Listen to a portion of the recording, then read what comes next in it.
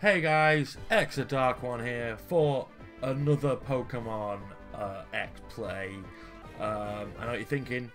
Is it going to be another Nuzlocke? Have I misspelled Nuzlocke? Because this is obviously going to be titled Nuzlocke. Because this isn't a Nuzlocke challenge. For those of you, let me just tell you a little backstory.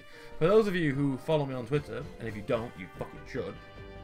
I went on a little rant the other day when I watched Pokemon X and Y when Ash released his Goodra, his most powerful Pokemon at the time, and he just fucking released it. Like, he releases most of his Pokemon. I know he doesn't release every single Pokemon he's ever owned, but he always has a good Pokemon. It does fucking ace, and then eventually he releases it.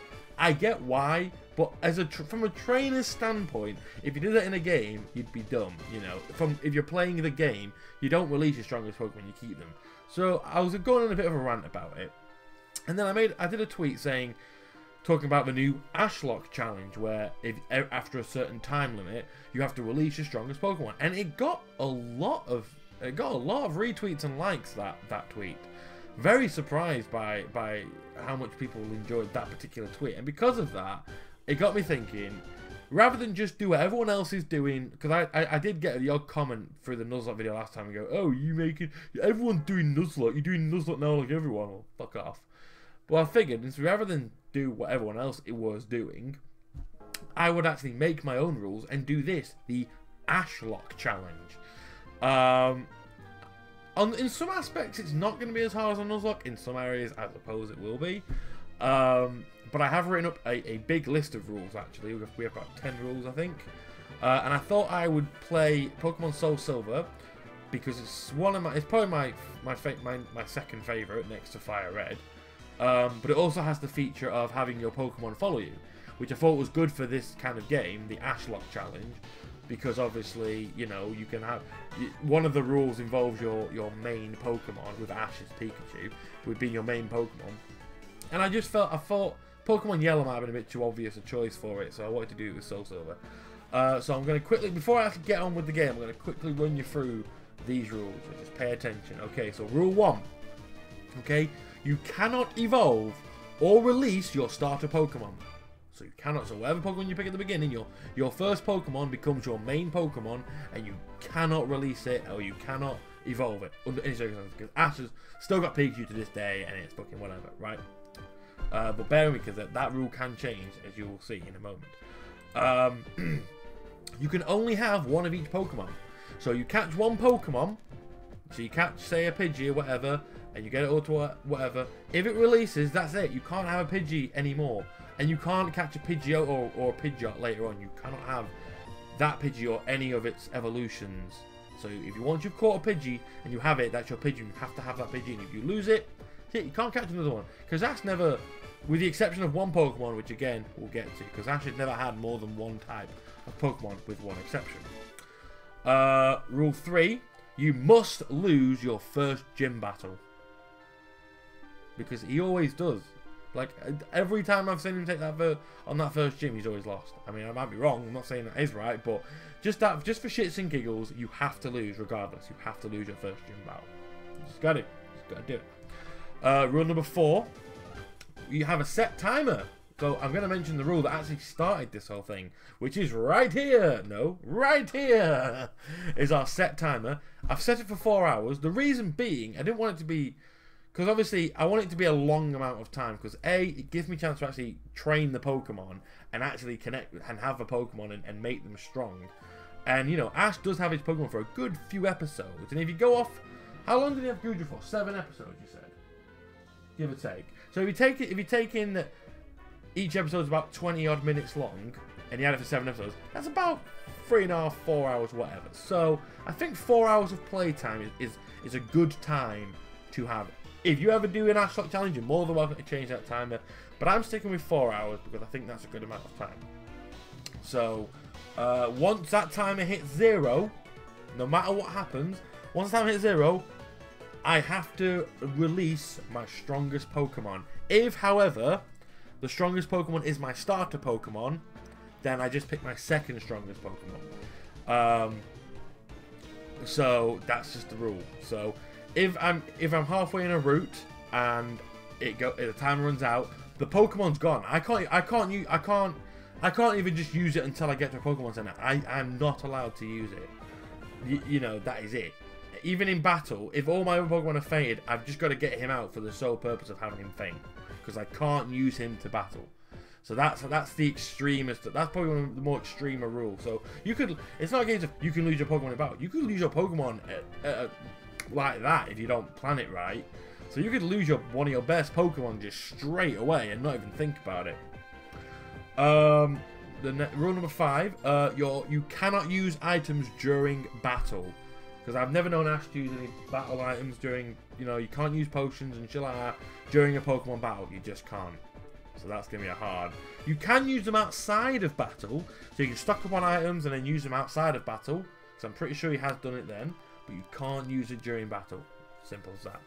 Number 7, of course, Pokemon don't die in this version. Don't die in this version. When they faint, they faint. When you lose, you go back to Pokemon. You can use the Pokemon Center to revive them. When they faint, they do faint, and you do go to the Pokemon Center. So you don't. That's not how you lose your Pokemon. You lose your Pokemon.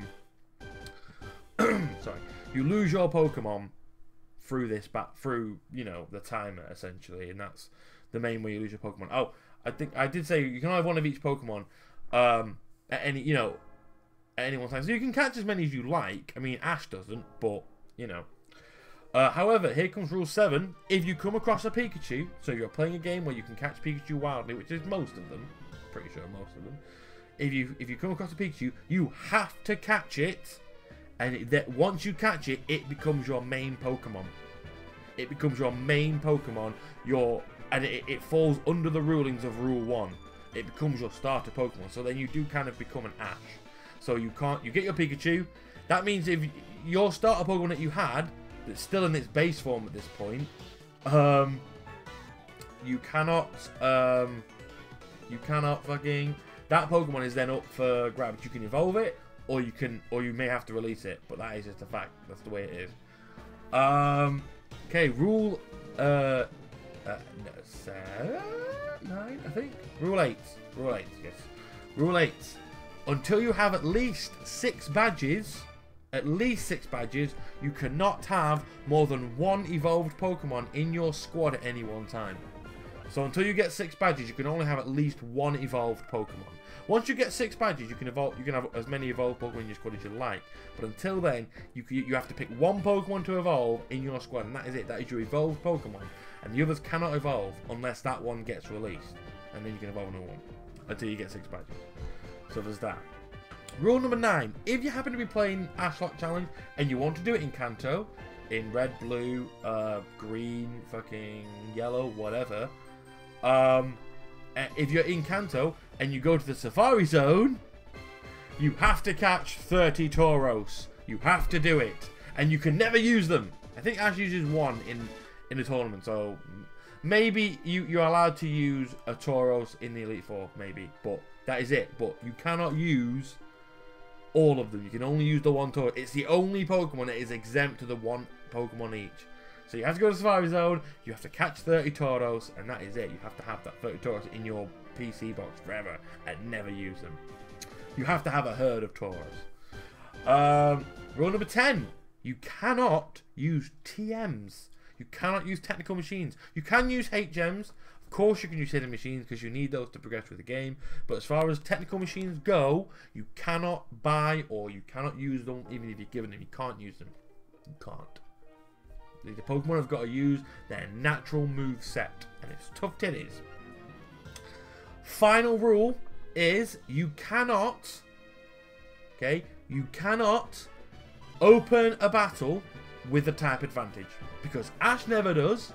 Ash rarely does, and even when he does, they make a big deal of going, "Oh, Ash played a smart move there," so he rarely does. So if you know someone's gonna use a fucking Geodude, you can't then throw out a Squirtle or a fucking Bulbasaur. You've got to throw out Charmander. You know what I mean? You've got to throw out the first Pokemon you use it against that. Obviously, in the opening turn, you can't help that. That's different. But to be honest, your first Pokemon's gonna be either Pikachu or one of your starter.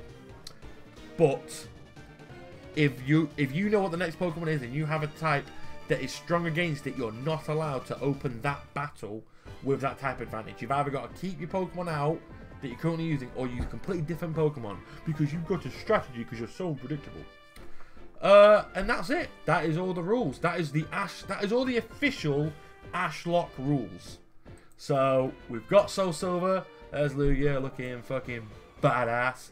I've got a nice, sexy layout now. It looks much better, as you can probably tell, way better. No info needed. So I look all legit now. So got my little fucking bottom screen in this corner here. Got my time a bit further on. Got this big one here. So we're just gonna fucking play this game, and we're gonna do this, and we're gonna fucking make tits of ourselves. But I might last longer than I did in the Nuzlocke challenge because my Pokemon don't die. But I'm probably gonna complete the game. It's just gonna take fucking ages because obviously I'm gonna be releasing my strongest Pokemon every 4 hours. Which reminds me, I'm gonna start the timer when I actually start the game. Interesting. Oh, excuse me. Sorry, I was just reading this book here. Ah, wonderful. It's Crowler again. Ah, sorry to keep you waiting. Welcome to the world of Pokemon. My name is Professor Oak, but everyone calls me the Pokemon Professor. Before we go any further, I'd like to tell you a few things you should know about this world. This world is widely inhabited by creatures known as Pokemon.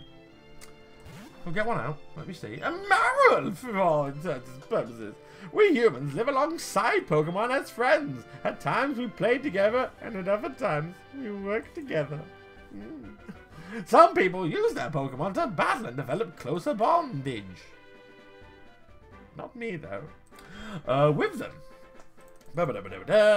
Now, why don't you tell me a little about yourself? Are you a boy or a girl? I'm a boy. Won't you please tell me? I'm a boy. I'm this boy. I'm not wearing pants. You're a boy then? Yes, I'm a boy. I am a fucking boy. Tell me your name. What should I call him? What should I call myself? You don't know. Great. What should I call myself? What should... No, don't call me prick. Proper name. No, a proper name. Proper name. What? No, proper name. What? I'm going to call myself Kaggy. Why? Because I want to. Hey, what's up, guys? I'm Alessandro, Kagnas, whatever the heck you want to call me. You guys should watch Kaggy. He's awesome. I'm going to call him Kaggy. He's going to like that. The Adventures of Kaggy. Oh, I should call him Kaggy VA. Never mind. So your name's Kaggy. No, no, it's not Kaggy. Yeah, I'm a boy called Kaggy VA. These are gonna be the Adventures of Kaggy VA. That's gonna be that's the name of episode 1. That's the name for episode 1. I am a boy. Yes. Please tell me your name. Alright, just get to the point. Kaggy. Hey, what's up, guys? I'm Alessandro, Sub, Kagmaster, whatever the heck you wanna call me. Kaggy VA. There we go. And that, go to his channel at Kaggy Films. He hasn't put me up for this. He doesn't even know. So your name is Kaggy VA. Yes. I'm gonna make myself a rival. Can I? Is that? Oh, I don't think I have a rival in. Do you have a rival in this one? Do you name him yourself though? Yeah, sweet. I'm gonna be the rival. Fuck you, Kaggy. I'm gonna fucking come at you like a mighty hurricane. Oh, I'm shrinking! No, I don't. Oh, I can't name my rival. That sucks. He's not good. Oh, okay. Da, da, da. And I think that's the speed up. There we go. Da, da, da, da, da. I forget what the buttons are here. There we go. Kaggy booted up the PC to make another Let's Play video. And do impressions and fucking whatever. Lyra. What's Lyra sending me? Lyra, what would you like to do with Lyra's mail? I have to wipe my fucking arse with it. Let's see what she's got to say. Adventure. Excited. I love Pokemon. Thank you, Lyra, for that fucking pointless message. What the fucking are you going to tell me that for, Lyra? That has not helped in any way. So I don't... Okay, so I don't... Oh, that's gay. Can't just fucking... Let's just go down the stairs. Hey, Kaggy, you're finally awake. Your friend Lyra was just here. She was playing hide and seek with her Marill. Oh, I almost forgot. Our acquaintance, Professor Elm, was looking for you. He said he had a favour to ask of you. You know where the lab is, right? It's right next door to us. By the way, do you have everything you need to go out? Here, use this bag to carry things. Here you go, Kaggy. It's dangerous to go out alone. Take this bag. You can, yeah. Thanks, Mom. I'm gonna speed that up. Thanks, Mom. Off we go, Kaggy. Off on an adventure with Kaggy. Oh, it's a Meryl. Oh, fuck off, Meryl. What do you want? Meryl. Oh, I can't be the rival because it's the girl. Oh, right. But it's the girl right there. It's not your name. She is. It's not. What's that called? Do I name that girl as well then? No. Oh. That's not your name. Oh, that's my uncle. Who the fuck's this perv? The fuck you doing, perv? So this is the famous Elm Pokemon Lab. What are you staring at? The fuck? What's this creepy guy doing? Proper perving. Professor Elm? You got some weirdo spying on you. Hi, Kaggy VA. I've been waiting for you. Do you know anything about my research? As you know, Pokemon are carrying Pokeballs these days. But before the Pokeball was invented, people used to walk with Pokemon, just like your friend Lyra does. Pokeballs are great because you can carry many Pokemon. But walking with Pokemon must have some advantages. It could have something to do with how Pokemon grow or evolve. So I'm going to give you a Pokemon. Can you walk beside this Pokemon outside of its Pokeball to see if this brings any special feelings or bonds between Pokemon and people? The device over there has some Pokemon you could choose from. How do I sound like this? I need to decide. I'm going to use the same rule to decide my starter Pokemon. Oh, stop talking.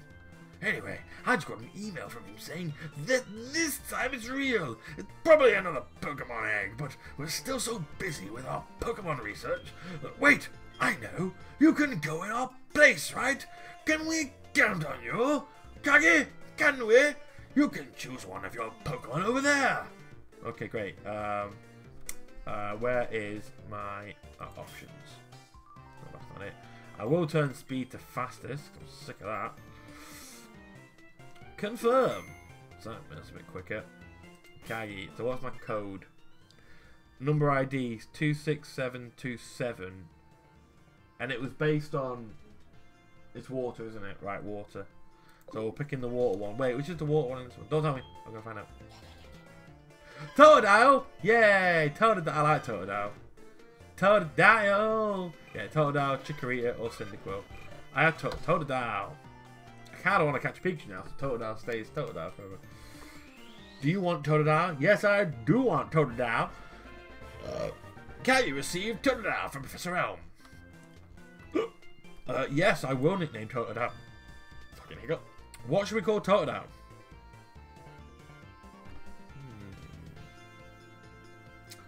What should we call Totodile?